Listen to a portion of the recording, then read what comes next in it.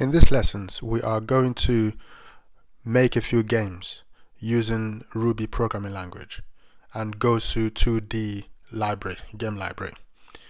Before we start making the games, we'll concentrate on just making things move, understanding the basic trigonometry used in making objects move around a gaming stage. Okay, so open up your terminal and or your console and type ruby-v. If you're on a Mac machine, you should have Ruby pre-installed. If not, you can go to Ruby installer and download, or go to Rails installer and choose the system here. You see Ruby comes bundled with Rails installer. Alternatively, you could use RVM, Ruby version manager, to install the right version. I've made a folder which I'll cd into. Making things move is blank at the moment. What I want to do is say bundle init. Okay, so this will create a gem file for us. You say that's it there, gem file. So we could edit this gem file. I'll use Vim. You could use Sublime if you want, and say gem gosu. So gem file allows us to install things in our gem file. So once I've done that, so I can say bundle or bundle install. Okay, so this will install it for you. I've done this already, so I'm not going to do it, but you can do it. So gem env gives me a list of gems, or the path where the gems are installed.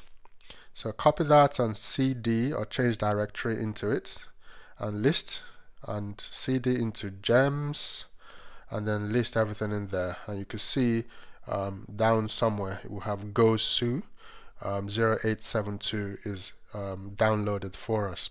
So I'm going to cd back into making things move, and in here I'm going to create a new file, call this bounce.rb, okay, for Ruby.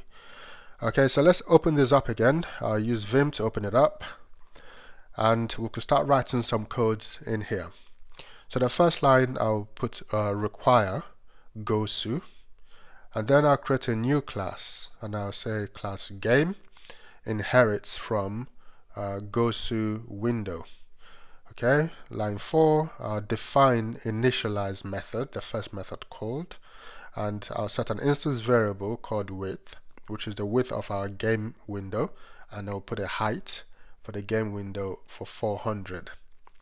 So super, we'll call the initialize method for Gosu window, and we'll give it a width and a height, and with some default settings to false. Okay, so now we say game.new, and we'll call the show method of game, and that's all we need to get things rolling. So Ruby space bounce.rb is how we call this method.